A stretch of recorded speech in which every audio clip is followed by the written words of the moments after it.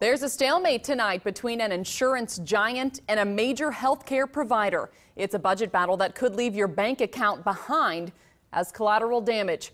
Both sides blame each other. Blue Cross Blue Shield Nebraska customers are in for big changes beginning in less than 2 hours.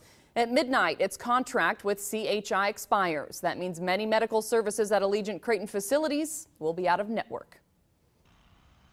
The negotiation window is closed. No truce between CHI Health and Blue Cross Blue Shield Nebraska. All over your hospital bill. And that cost is significantly different, and we don't see a reason why they should be that much more expensive than everyone else. After 2 years of threats and negotiations, Blue Cross Blue Shield says it's making good on a pledge to cut CHI Health System out of its network.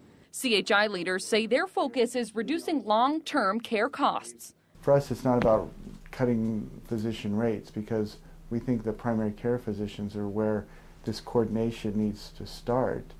It's about reducing the total costs of care. Blue Cross says it pays CHI Health more for that care than it does other metro hospitals, 20 to 30% more for hospital services and 10% more in physician rates. That's $60 million a year in higher costs. CHI says it made last-minute rate concessions, but now at midnight, Blue Cross patients must pay out-of-network doctor's fees or find someone else. I really trust who I'm with, and I want to stay there. I feel very sort of betrayed right now that this is happening. Susanna Odom has just 5 weeks left in her pregnancy, her third, a boy, due in October. I just feel like I'm caught in the middle of a dispute that it's all about money, and it needs to be, the bottom line needs to be about the quality of patient care.